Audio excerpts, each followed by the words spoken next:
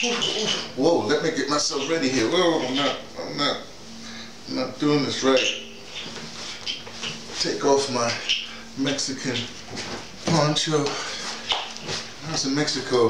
My favorite place in the world is Barranco, Belize. Belize is right next to Mexico. With the Garifuna people. Ah, there we go. Hey, like that. But in fact, let's talk geography. That's I guess you call it Central America. Yeah, Belize, Central America. Mexico is Mexico. You know, is Mexico North America, Central America, or just Mexico? We'll figure that out. By the way, this is just very short to tell you what's. Sometimes I see when I'm reporting, when I'm doing these dispatches, I call them dispatches, you don't know that, from my office here on the campus of the University of Fort Hare. I have flags, you know. This flag, show you here. This one here.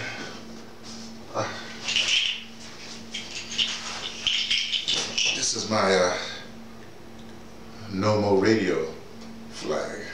NOMO radio is, I guess you call it my brand or whatever it is. It's just NOMO radio. It's been in existence since 1986 or something like that. And that's what I do, NOMO radio. And it's usually I do specials, and so usually on radio, but it could be any medium, because that's what it is. Any transmission is that I do, and I have my background sound, usually some sort of jingling. NOMO radio originally started with the Art Ensemble of Chicago as the background music, a thing called People in Sorrow, which I'm dedicated to people in sorrow, or as you may know, the downtrodden. So, plus NOMO, I originally got the concept from a classic book called Drama of NOMO. I just in New York a couple of months ago, last month, and I was fortunate enough to interview the author of the Drama of NOMO, Paul Carter Harrison, and I did several interviews. Maybe I'll link those interviews to this one. An extraordinary human being. Anyway, so that actually is inspired by that book. And when I was teaching at the University of Cape Town, the students, you know, they had to do papers, whatever have you, and these blogs. And one of them found out that NOMO, which I particularly like, also means seed. Seed like a seed, right? Even though this is from a thing called an organization called Seeds. So a permaculture organization, but seeds like that. So that explains NOMO radio flag. Put that back up later. Put this here. Now the blue flag, blue, white with the stars, and that's the flag of Honduras. Now here's the story behind that. Right now we're in the Olympics, you know. Well, a few years ago, well, 66 years ago, 2010, they had the World Cup here in South Africa. And I was living in Cape Town, and I didn't really have a team to support, you know. Now, you know, I know you said, well, shouldn't you support the American team? Well, I won't get into that right now. So anyway, legend has it, let's put it this way, my maternal family, you can trace through to, you know, African American Indians in there, whatever, the slave things, so the Europeans in there.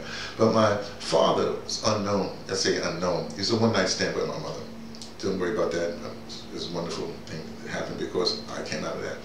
But legend has it he was a traveling musician, and I happen to think he came from Panama or whatever. But he was part of what's called the Garifuna people. The Garifuna people. Garifuna people were, to make a long story short, they were dropped off after some stuff with the Arawaks and the British, whatever. They were dropped off the Raritan Islands in Honduras, but and it was just Raritan rocks, and so they spread from there to Belize, all down to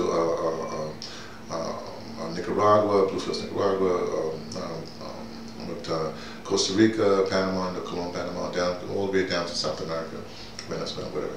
And there's coastal, mainly fisher people. Except for in Belize, there was one town called Georgetown, which is an inside town where there's no fish there, so whatever. But usually on coastal towns. Anyway, so now so this hold on it. So this flag Honduras. So in other words, they started in Honduras and then spread. Okay. Now, for me, in the Yoruba culture, in the West African culture, Yoruba culture, I'm a child of Ogun. And though in the United States, Ogun's color is red, black, and green, the original thing in Nigeria, well, in Belize, well, not Belize, I'm sorry, Brazil, the colors are blue and white. And one of my numbers, for a number of reasons, numerology is 3. Also, 5 is in there somewhere, and 7 is in there. Anyway, so when I was looking at all these flags, blue and white, Argentina, I said, that's pretty good. Got the sun there, you know. But I honed on the very beginning for Honduras because they had the blue and the white, and they had 5 stars. So for me, even though the Garifuna people actually have their own flag, I get back to Belize and get a Garifuna thing. They have their own flag, and it's a person and they got fish or whatever it is on the flag. But if I was going to identify with a flag, not the country, but with a flag, Honduras would be it. You know, since then things have happened in Honduras, coups, you know, perpetrated by, you know, the coup maker of the world, namely the United States and North America, whatever have you. But I still use, I mean, I just like the flag. So that's the backdrop for these commentaries, if you will, these specials I'm doing. Just want to give you that.